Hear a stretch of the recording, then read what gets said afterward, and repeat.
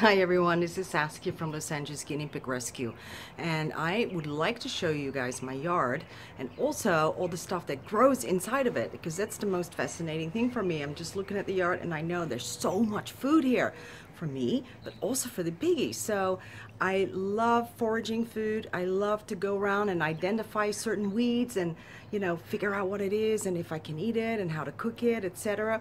And I really like that because if I can eat it, the guinea pigs can eat it as well. So that's just super cool, and it gives them a whole, new host of things that they can eat, and keeps their food interesting as well for them, So I want to walk around and just show you what I'm finding and see if if you have it maybe growing at where you live. This is of course Southern California, so it's gonna be different from what you actually grow or have living in the wild, I guess. I was in Europe about a month ago or so, and I just went crazy with all this green stuff. There was so much green everywhere, and I loved it. And I just went around identifying everything, and oh my gosh, I can eat this, and then I had no guinea pigs to give it to. It was really frustrating. But yeah, let's do it. Let's go walk around, and let's go and see what I've got.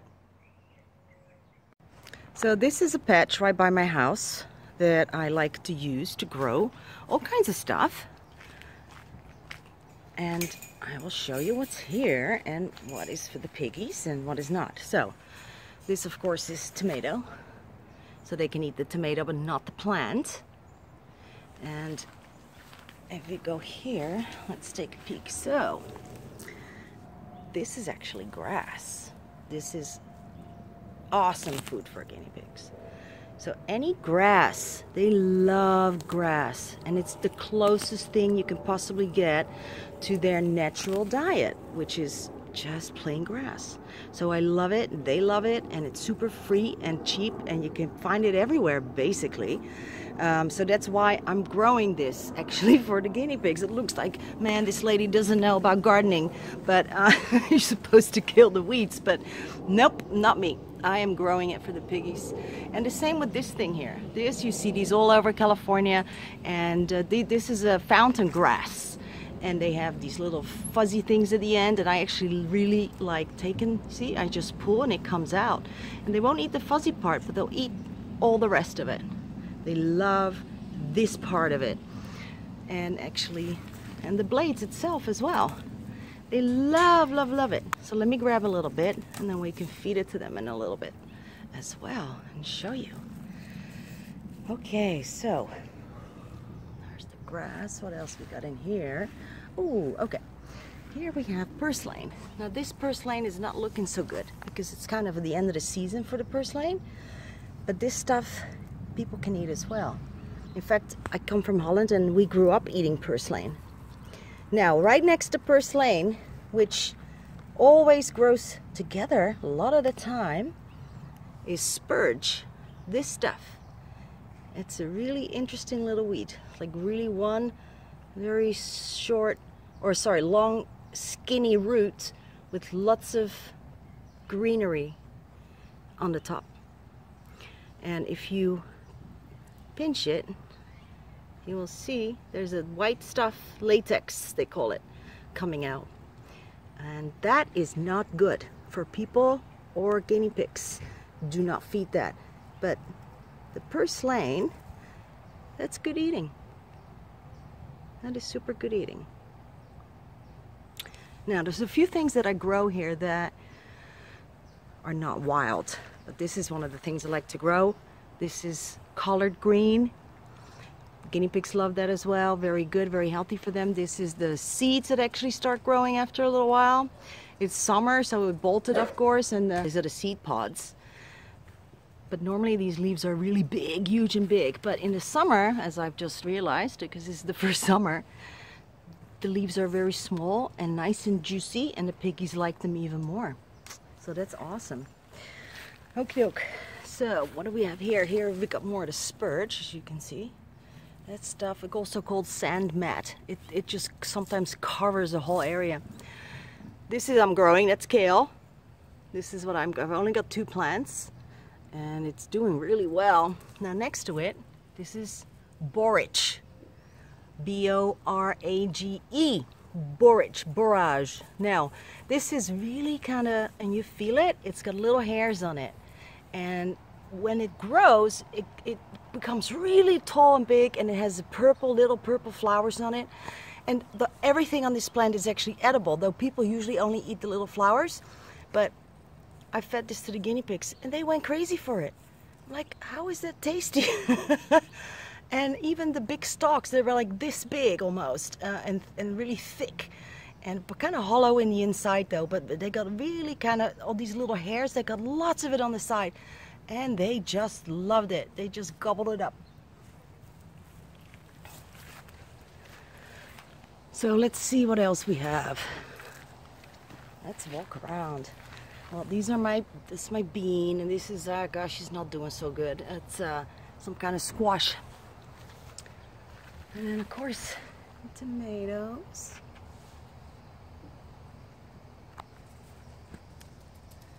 And oh, here we are. Look.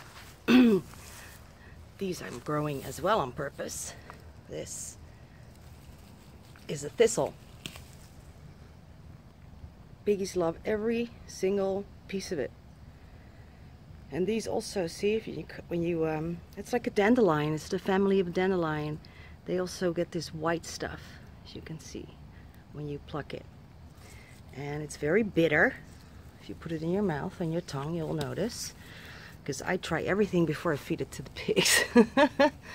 And, oh my gosh, do they love this stuff. They love it. This is a young one, see that? Oof. And I try not to take the whole root. I just take the tops so that the rest can grow again, and I can forage again. I can harvest it again. So let's go to another patch and let's walk around the yard and see what we find. So this looks like a bunch of weed, which it is, but this stuff, actually, if you look closer, you will see that this is mint. And I grew this from just a few sprigs, and it just grows like weed. What do you know? And some guinea pigs love this stuff, and the others do not like it. They smell it and they run. Seriously, they literally run away from it, like you just, you know, poke them or something. But my guinea pigs, my boys, love this stuff. They go crazy for it. So I'm gonna show you how crazy they go for it in a little bit. These cute little flowers here, that is radish. Normal, common radish. And these are the little flowers that turn into these beautiful seed pods. And then I can plant it again and give the guinea pigs the leaves. They love radish leaves, the greens of the radish. That is a nice treat for them. So I've got a whole bunch here, and I'm gonna just snag another one, and I'm gonna feed that to the piggies. So I've got a few of these because in the winter it grows really fast. Love radish, 30 days, and there's a radish. This pot here has, this is some kind of a spinach. We call it, it's called Asian spinach, New Zealand spinach, and I actually cook it like a spinach, just with a little garlic and saute it. And guinea pigs love it too. But this one is not very nice looking. I want to show you the nice looking one next door that Louise grows, where the horses are. And as promised, I'm going to show you Louise's patch. It's growing right here by this big, beautiful pine tree. Like big, beautiful pine tree.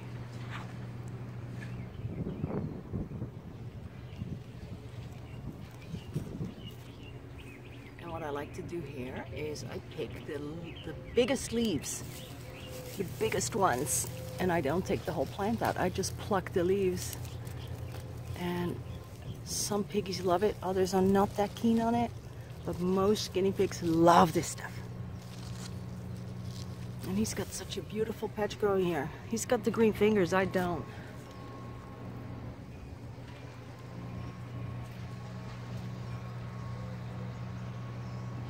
We're lucky the chickens don't jump up. They haven't figured it out yet, because otherwise this would not be here. They love it, the chickens. And then here, this just keeps popping up, this stuff. This I love it. It's amazing. It's Amaranth. And these teeny little seeds appear when it's done kind of seeding. And I just cut it off. See that? Cut the tip off, and then we'll wait for new stuff to grow.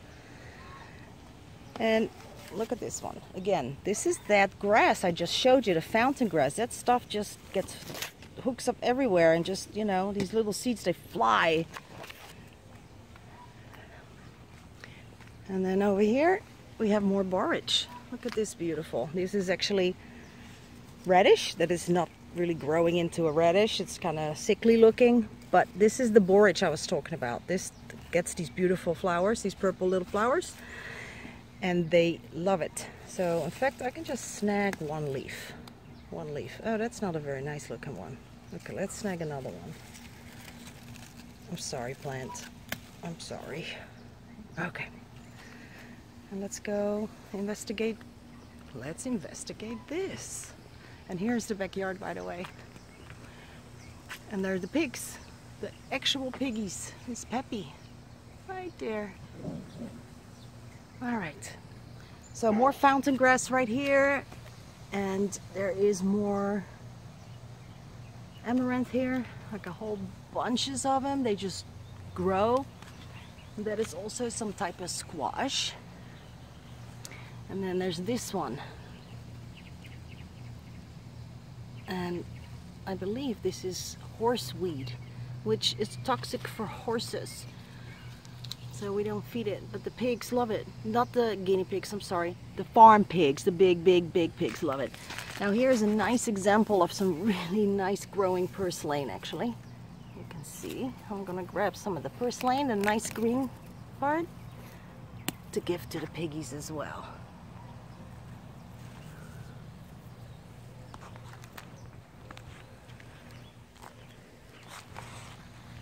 Oh, you know what? I was mistaken.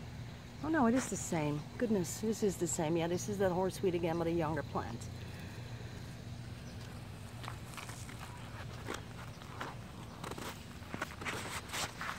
This keeps coming back too. And this is sorghum. This is an older, this is one from last year that's still here actually, but these leaves, they love it. They love the sorghum leaves. So let me grab that as well.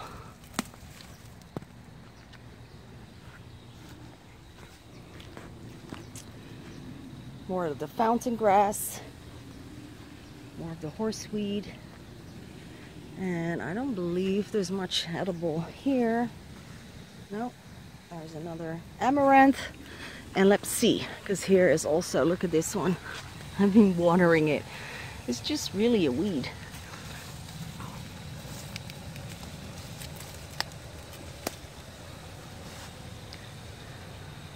There. Let's feed this to the piggies. Everything that we've discovered. And here's another example of a patch that I've kind of, you know, just let be. There is some mint. And then here is another thistle that we're gonna snag. And again, I'm not taking the whole thing. I wanna make sure that it's gonna grow again. So don't take out the root. Here is another borage that just grew there. And then all these little kind of dandelion looking. And they also have this little white stuff coming out. Those are all great. Piggies love those as well. And then look at these clovers. These clovers are beautiful. Look at that. They're gonna certainly have lots of fun with those, because they love this grass and clovers and the best stuff. And it's, again, it's free. It's free. You just go clover hunting and dandelion hunting. And oh my gosh, look how big this one is. It's huge. I feel bad taking it. I'm sorry.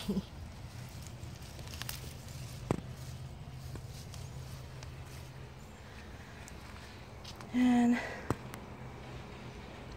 guess we kind of covered it all. Another beautiful. dandelions I plant.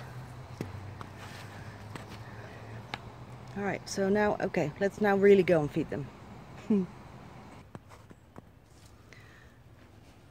Okay, they had dinner. They're not gonna be hungry. You guys didn't eat all your dinner. But we'll see, because I have a feeling that these kids here are gonna have a little space left. Yeah. Hi, Podrick. Hi, my love. Come here. Hi. Come say hi. Hi, Casanova. Bamba. Where's Trisket? Trisket. Trisket. Come say hi, Trisket. Okay, I got lots of stuff. Let's put it on my desk. Let's see. I'm gonna try it. We're gonna try it. Dandelion type of leaf. Ooh. Yeah, okay, that's a yes. This one, the sorghum. The sorghum greens. No, let me wake up. You're missing the fun, buddy. Come on. Come on, you're missing the fun. No, tree's good. Why are you being camera shy all of a sudden? Come on, little guy. Go eat snacks. I'm gonna eat snacks. Come on. There, see? That one is a definite hit, as you can see. So let's try the clovers.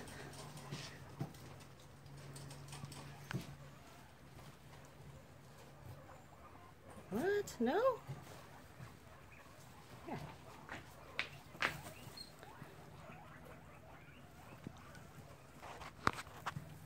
You don't even know. It's down there.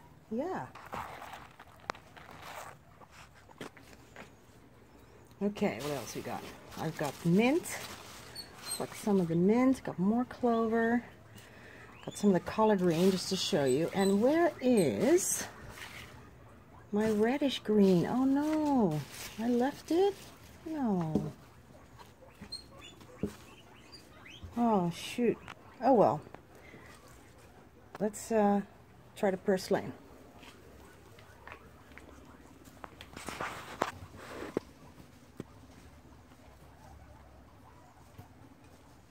Yeah.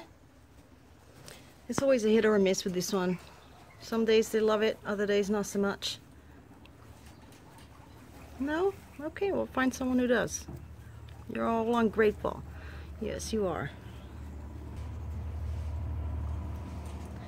What about you, Daryl? Herschel, yes. Oh, yes. All right. Then you can have it. Collard green. Young collard green.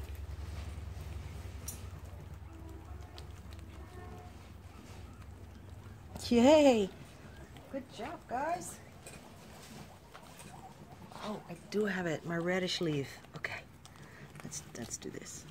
Let's do this. Ooh, radish leaf, anyone? Yeah, good stuff, huh? So what do you prefer, radish leaf or collard green? This one or that one? Ooh, okay then. And you guys are chowing away on that collard green as well. Now, this is their favorite. Let's see if they actually switch over to that. Yes, it's mint. They love it so much. And if the stalk is soft enough still, it's a young stalk, they'll eat the whole thing. Good boy, Casanova. My good boy. He's like, man, you know what? I'm eating. Can you just leave me alone for a minute? What about you, old man? Trisket, good boy. Hey, Bamba. So there, foraging and stuff that grows in the yard. So go and look, and even if you don't live in, if you live in a city and you don't have a yard, you can still go out to the local park and just find stuff. You know, and usually people say, well, I don't know if it's been treated or not. Well, if it's been treated, then more than likely it's not growing there, because it will die right away after they put stuff on it. So that's always a good indication. If it grows there and all other stuff grows around it, then you can be pretty sure that it's not being treated. Can you say goodbye, Casanova? Oh, great, thank you.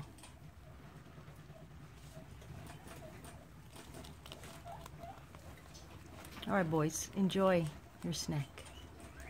You're gonna have minty fresh breath.